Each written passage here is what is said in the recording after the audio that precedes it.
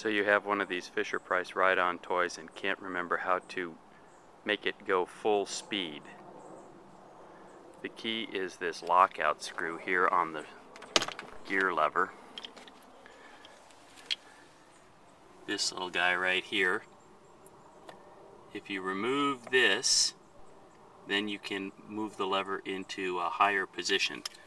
So with that device in place, it's only goes to two positions.